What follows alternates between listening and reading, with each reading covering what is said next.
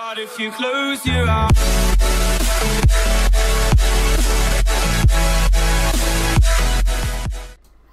Hi guys, Steve here, and we are back in the world of X-Plane 11. So today is slightly different compared to what we would normally be doing. We're not doing a full flight. I've been on the xplane.org forum, and a fellow pilot there, Mac22, is having some difficulty with the JAR A320. He's not getting the call-out, the V-speed call-outs during that takeoff roll. So I've said that I'll do a flight, not a pilot, we get that out there straight away from the start. But it does work for me, so I'm happy to sort of show what I do, how I do it. And we'll take off 26 at Innsbruck as well. And hopefully that will help Mac22 try and see whatever he is not doing or not doing the same. Again, not saying that my way is the right way, it seems to work. So hopefully it'll help, and hopefully we can get another satisfied person with this plane. Now we're using XEnviro for all of the environmental stuff. The latest JAR A320 and X-Plane 11 is up to date, excluding current beta versions. OrthoXP has been run over the Innsbruck region for me as well, so it should look a little better than it would do normally running out of the box. So we're jumping into the flight deck. The ground power is already connected, so we'll remove the engine covers and we can now go up. We'll get the batteries on, and we can also now get the ground power unit connected. So sort of heating and the lighting for the overhead up. No smoking, and emergency lighting is on and armed.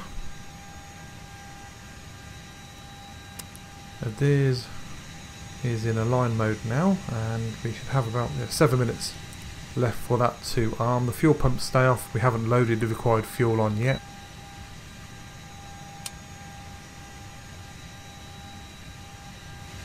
The nav light goes on as we're now of course in the flight deck, and we have power. Just the lighting for the pedestal. You can see the current air rack information being displayed there. That's up to date as of now. So we'll go into the init page, init A. So flying today from Innsbruck, so it's Lima Oscar Whiskey India, to Salzburg, which is Lima Oscar Whiskey Sierra. Done that not quite right, we'll try that again.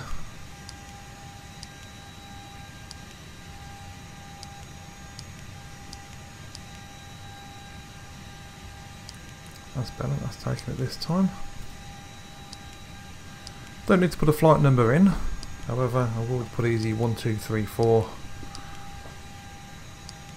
as I know that the cost index they use is 12, and we'll fly at 17,000 or flight level 170. Now, second init page, zero fuel weights and block fuel are the main things we want to be focusing on here. We're waiting for the fuel panel to appear. I have been told that this journey should be around 4,000 kilograms of fuel. I like to round that up, so I'm probably going to end up using about 4.5. We'll just get that cargo down a little tiny bit, about 2.5 tons. That gives us 0 as the trim for the horizontal stabilizer. So we can set the 0 fuel weight now, and let's put that 4.5 tons of fuel in. So we'll see what that final prediction figure is by the time we've got the plan fully loaded in. So looking at the weather, we'll take a 2:06 departure this morning. That'll be a Rattenberg 3 X-ray departure.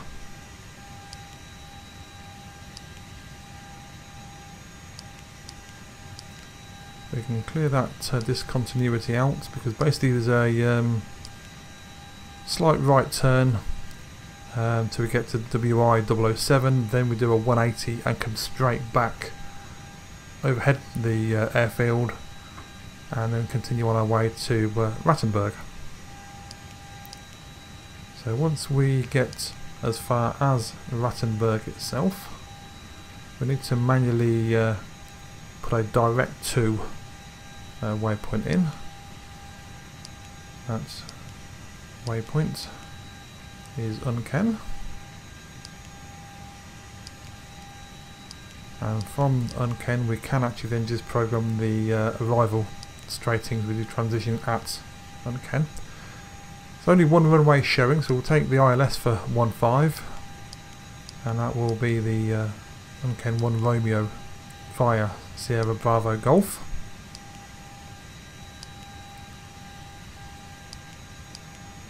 So we'll see now we've gone down to about 2 tons. So we can clear that first Sierra Bravo Golf, we don't need it in there twice.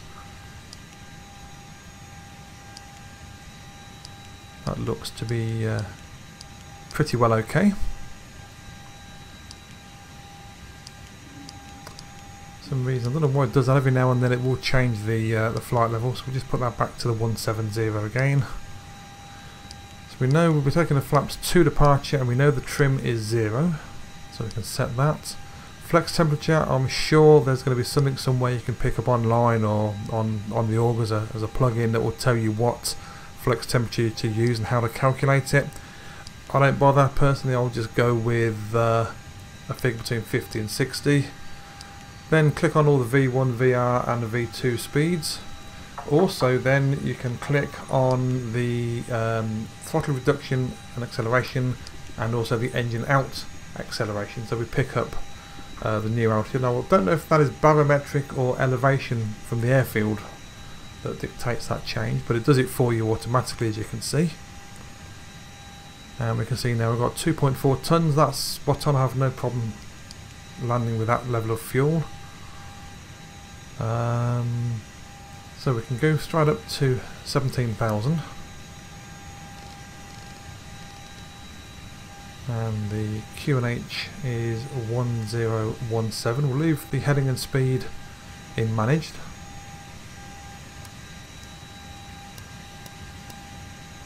So that is all set. We'll have a quick look at the in plan mode at that departure. So we've taken off on 2.6, so it's a westerly departure. Then there's a west-northwesterly turn over the first waypoint, Whiskey India 006, marginally left toward westerly toward 007, and then it'll be a right hand 180. If we keep that tight enough, we'll overfly 006 again and then continue on our way over through to Rattenberg.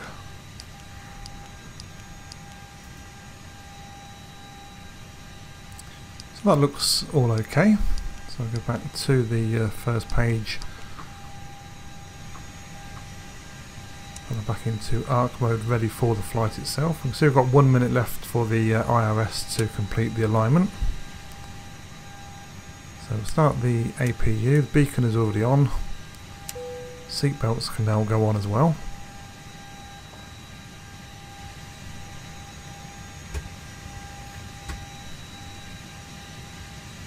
No ATC, we're fully offline, just me and my little Airbus. So we're done with the load and the fuel panel, we can get rid of them for now as well. Doors are all closed because I was already aboard. Just waiting for the there we go, APUs are roll, so ground power comes off.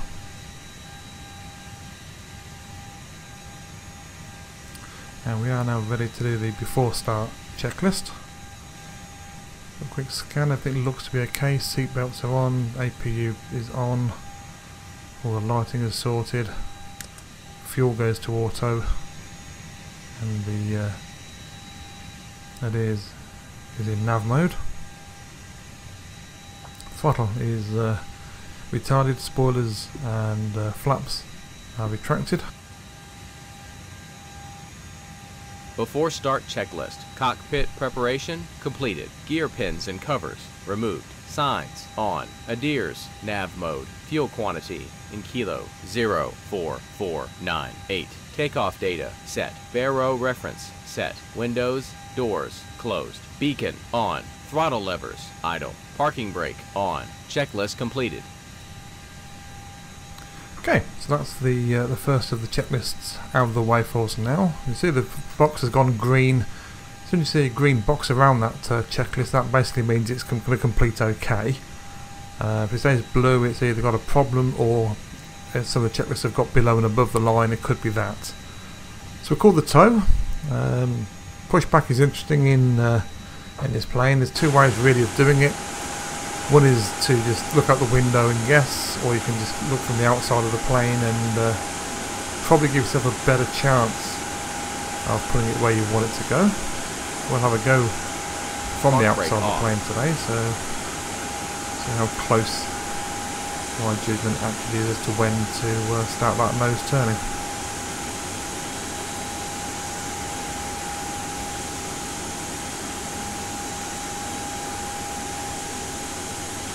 So start setting the plane round to the right. Well, a little bit early I think there, so we'll just straighten up for a few more seconds and then take it around. Hopefully pick up onto that centre line. I don't think I'm too far away, might just be a little bit to the side. Yeah, just a little bit to the right, but I'm happy enough for that, that's near enough for me. So now we'll push back and we're ready. Put the APU bleed on the course for the engine start. Everything else is ready to go, so ignition to start and starting number 2. Starting engine 2. Set the transponder to auto and TA and RA. So we see N2 spooling up, a little rise on the EGT. Should start to see N1 kick in. There we go. That's now gradually going to start to increase the spin percentage. Fuel flow is also now increasing as well, so it looks to be a good start. And there you go, the bus has just kicked in from the engine generator. So we can go ahead now start number 1. Starting engine 1. Again, looking for N2 to start. EGT will increase. And we should see N1 begin to kick in right now.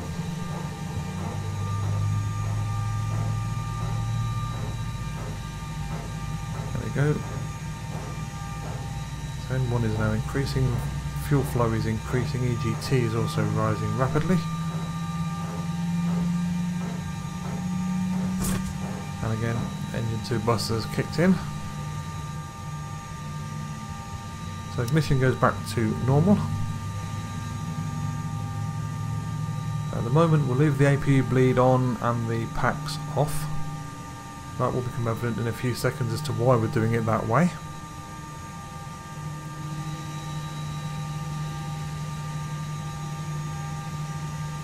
We'll do the after start checklist. After start checklist. Anti-ice as required. ECAM status checked. Pitch trim 0.0 down. Rudder trim 0. APU set on. Ground crew clear. Anti-skid and nose wheel steering on. Checklist completed. Okay, so that's all done. So we'll do the flight control procedures in a moment as well. Now we've done the after start checklist, you have got a choice regarding your packs. If you want the packs on, the APU bleed has to stay on. I'll turn the APUs off, leave the packs off for now, and then once we get to about 1,000 feet above ground level, I will then turn the packs on and allow the engine bleed to run the packs for me. Flight control check. Full up? Check. Full down? Check. Neutral? Check. Full left? Check. Full right? Check. Neutral? Check. Press pedals disconnect push button. Check. Pedal full left? Check. Pedal full right? Check. Neutral? Check. Press pedals disconnect push button. Check. Checklist completed. Okay, so again the box goes green, so that's completed okay now. So we've got a few actions now we need to look at on the upper ECAM, as we can see there. We'll set the takeoff auto brake to max. Spoiler's arm. We also Flaps need 1, to, on the flaps spoilers, 2. set the flaps to 2. So we've now got a normal takeoff config confirmed. And now put the taxi light on and release the brakes, and we can make a way to hold short on the of the runway.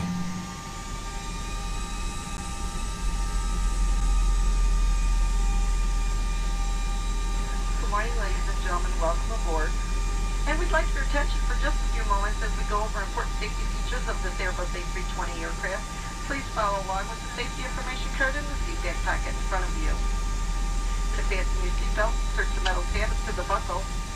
To tighten, pull the loose end of the strap. And to release, lift up on the flat portion of the buckle. Your seatbelt should be secure low and tight around your hips and worn anytime while seated. There are 8 emergency exits, 2 forward exit doors, 4 wing window exits, and 2 rear exit doors. Signs overhead and aisle path lighting lead to all exits. All exits are equipped with the evacuation signs being played automatically. Look around and locate the exit nearest you, keeping in mind the closest usable exit may be behind you. If needed, oxygen mask will drop from the compartment above your seat. Pull the mask towards your face, place it over your nose and mouth, and breathe normally. Secure the mask with the elastic strap. Although oxygen will be flowing, the plastic bag may not appear to inflate. A crew member will inform you when it's safe for you to remove your mask, and please be sure to secure your own mask before assisting others. Also, please have your credit card ready should the oxygen run out. After all, this is Spirit Airlines. Park brake on. A life vest is located under each passenger seat. Life vest can be used for adults or children. To use it, pull apart the plastic pouch, remove the vest, and slip it over your head. Wrap the strap around your waist, fasten the buckle, and pull the tab on the loose end of the strap to tighten. Upon exiting the aircraft, pull down on the red tab to inflate the vest. It is important that you do not inflate the life vest while you're inside the aircraft. To manually inflate or top off the vest, blow to the tube at shoulder level. A water-activated rescue light is attached to each vest, and infant life vest will be provided by your crew should it be necessary. There are 2 life rafts at the forward doors and 2 at the rear doors on either side of the airplane. There's also an additional life raft located in the rear of the aircraft. Okay, so while she's carrying on with her briefing, we can crack on now and do the before takeoff checklist down to the line. Safety information card shows raft locations and the proper use of all water equipment. Federal law requires passenger compliance with lighted passenger information signs, posts, placards, and most importantly, your crew member The instructions. final few checks before we do that. Everything looks to be no smoking on board of any set. sort. Packs will stay off, of course. There's no APU or APU bleed. Transponder is set. The radios are set. I think we are good to go for the checklist. Before takeoff checklist. Flight controls. Check. Flight instruments. Check. Briefing. Confirm. Flap settings config. Flaps 2. V1. 1. 2. 6. V rotate. 1. 3. 1. V2. 1. 4. 6. Flex temperature. 5. 5. ATC. Set. ECAM memo. No blue. Checklist down to the line completed. If you're ready to continue below the line, click it again. Okay, so we can see that that checklist has stayed blue because we have got the before takeoff checklist below the line to complete in a few minutes. You can do it now, potentially when you're holding shorts. That wouldn't be an issue. Me, I normally tend to try and get lined up, and then I'll do that immediately before we actually take off. So we'll get the brakes off and get going. Just take a right turn here onto the runway. We'll backtrack, and we'll do that final part of the checklist as we get ready to turn.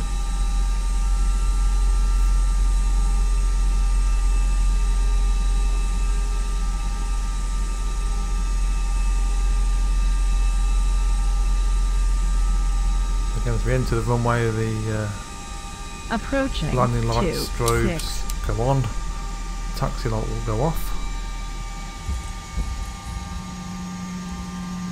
Don't know if we actually need to turn the taxi lights off at that point or not. I know on runway I think I have seen videos where they stay on and then as soon as you've taken off remaining, you retract the gear and take the taxi lights off at that point. I'm not certain if it's required then or not, but that's how I do it.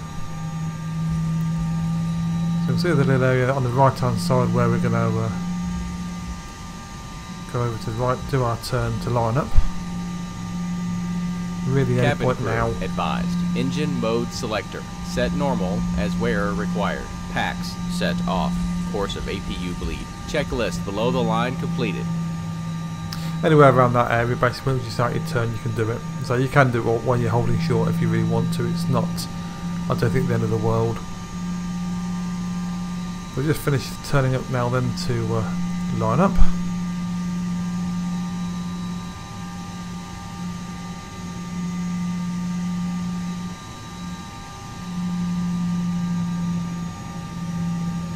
And here we are now. Just get ourselves roughly On runway 26. set.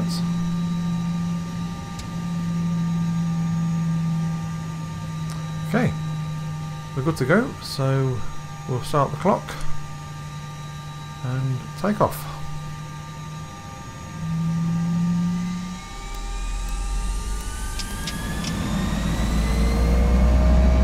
Power set.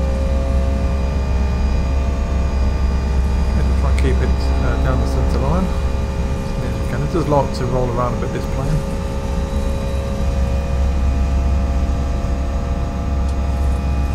Very much alive.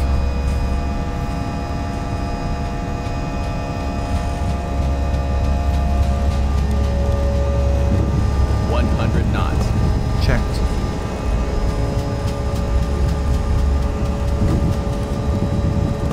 V1. Rotate. There you go, guys. There's the call out we're looking for. Gear up. Gear up. And so we'll turn to the right, so you can see on the navigation display. Climb up to get 1,000 above ground level packs can go on. And that's pretty well the lot, guys. I hope you enjoyed the video. Any comments, any questions, feel free to leave them on YouTube. I'll put the link to the forum posting as well. And until next time, my name is Steve. I'll see you all very, very soon.